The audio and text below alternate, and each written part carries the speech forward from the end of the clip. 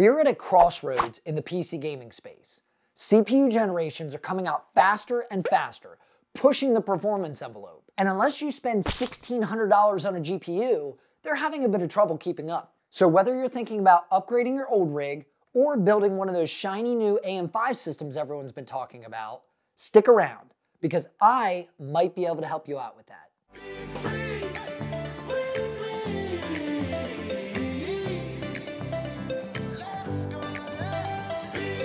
Hey YouTube, I'm Danny, welcome to the channel.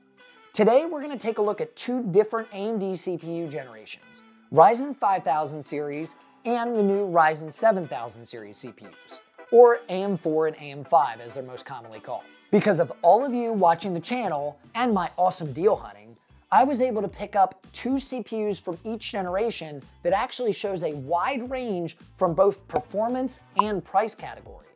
So let's take a closer look at these two CPU generations.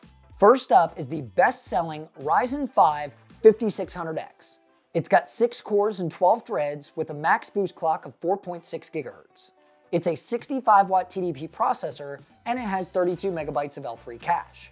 The next CPU on the list is the AM5 replacement for the 5600X, the Ryzen 5 7600X. This is a 6-core 12-thread CPU with a max boost clock of 5.3 GHz. Its TDP is quite a bit higher at 105 watts, and it's got the same 32 megabytes of L3 cache.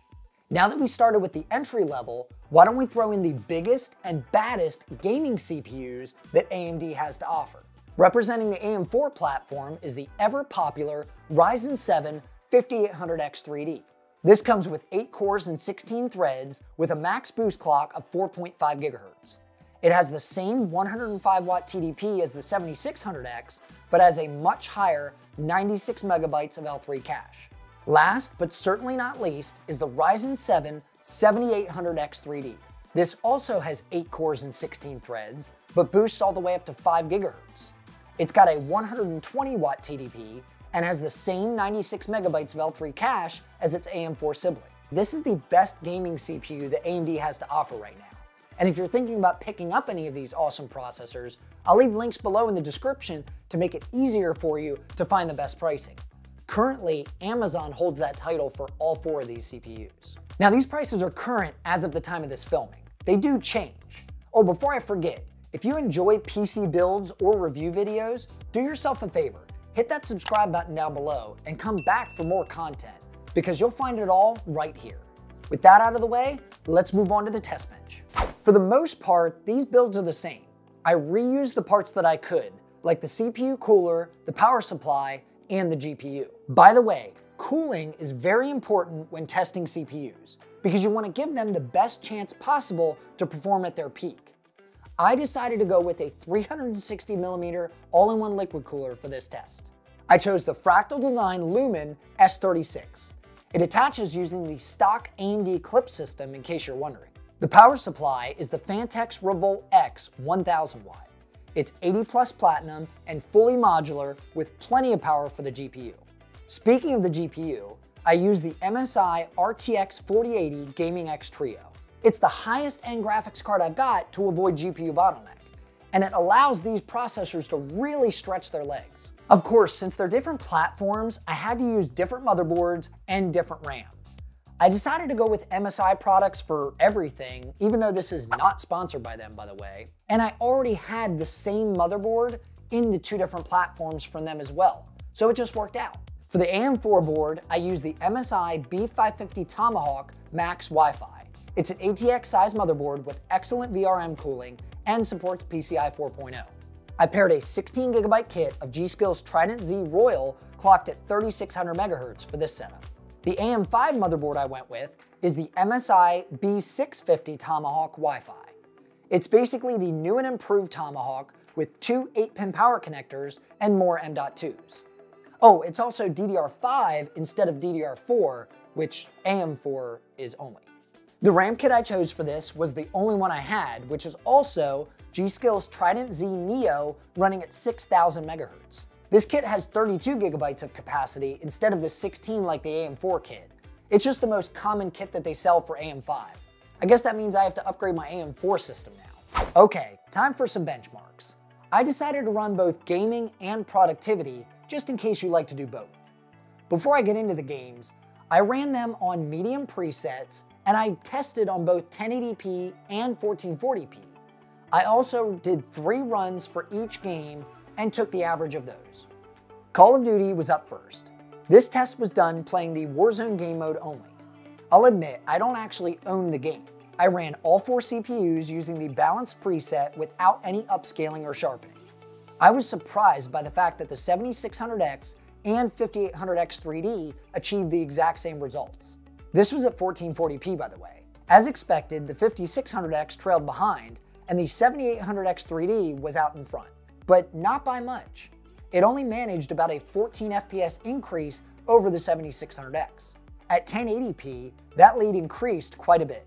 I'm not sure what was going on with the 1080p versus 1440p results for the 7600X and 5800X 3D. They both did better at 1440p than 1080p. Battle Royales are hard to keep consistent because different areas of the map put more demand on the system.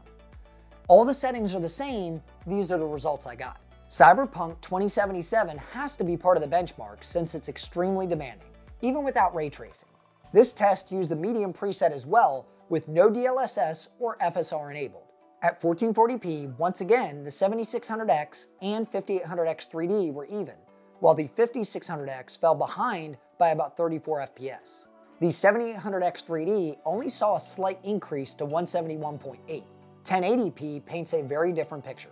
The 7800X 3D managed to hit over 200 FPS, while the 7600X and 5800X 3D only see 181.4 and 171.4.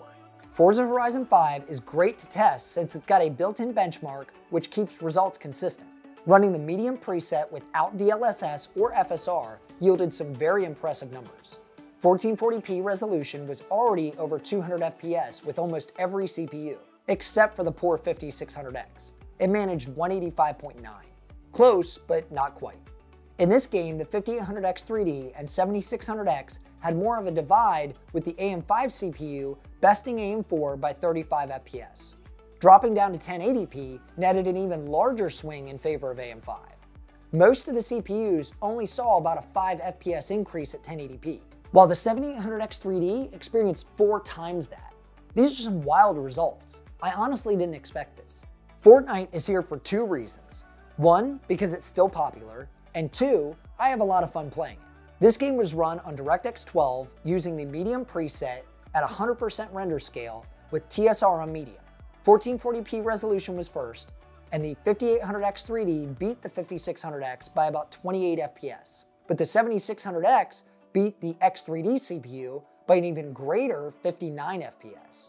Surprisingly, the 7800X 3D didn't pull that far ahead of the pack. It only managed 16 FPS over the 7600X. 1080p increased the gaps between each CPU.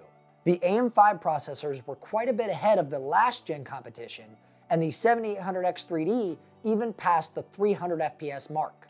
Yes, I did throw in some productivity benchmarks. Nothing scientific, of course. I ran Cinebench R23, the multi-core test, and was fairly impressed with these 6-core CPUs. The 7600X ended up scoring higher than the 5800X 3D at 14,782 versus 11,456. Even the 5600X didn't disappoint though. It achieved 10,302. The second test was the Blender benchmark. This completes 3 renders: Monster, Junk Shop, and Classroom. These results were a little more spaced out. The 2 AM5 CPUs seem to have much better rendering performance compared to their AM4 counterparts. Honestly though, any of these CPUs would be fine to dabble in a little bit of content creation. But this channel is all about gaming, so that's what I focused on. I just figured I'd do a little bit of extra work and give you some bonus content. Now that all the testing is out of the way, there's a few things I want to talk about. The first is platform cost. This is something to keep in mind if you're currently running AM4. If you have a 300 or 400 series motherboard, you could upgrade your BIOS and drop in any 5000 series CPU and see a major uplift in performance. It doesn't need to be a 5800X 3D. The 5600X would still see a huge improvement in games over something like a 2700X or even a 3900X. But if you're building new anyway, cheaper B650 boards that cost under $200 are now available. Couple that with the reduced cost of DDR5 and catch a sale on a 7600 or 7600X, and you've got yourself a great setup that can even handle an RTX 4080. Plus, it is a much more upgradable platform. Remember, this is the start of the AM5 generation, and AMD has promised the same extended support that we experienced with AM4. Okay, so what are my final thoughts on this whole video? This is Danny's recommendations, and I've got two of them, honestly. You can kind of modify them a little bit, but generally, this is the way you should be going. And it honestly completely depends on your budget. If you've already got an AM4 built system, but want more performance, upgrade that CPU. Already on Ryzen 5000? Go for a 5800X 3D. It'll last you. Upgrading from Ryzen 2000 or 3000 series? My recommendation is the 5700X. They've dropped in price a lot, and you get more cores and threads in addition to that awesome IPC and clock speed increase. Now, if you're building a new system and you're thinking about buying the 5800X 3D, don't. Just go for the 7600X in an AM5 build. You can always upgrade later to a 7800X 3D. If you have 5800X 3D money, you should just be building with AM5. It's a simple solution. And don't forget about all the added bonuses either. Things like a guaranteed upgrade path and DDR5 memory can be very enticing. I gave you all the information, now you've got to make the decision.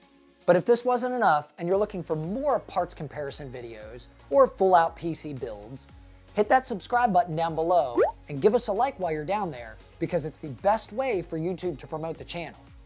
That's it for this one. As I always say, I'm Danny with Danny's Tech Channel, and I'll see you in the next one. We're never meant to last, but all the fun times we had, I'll never forget.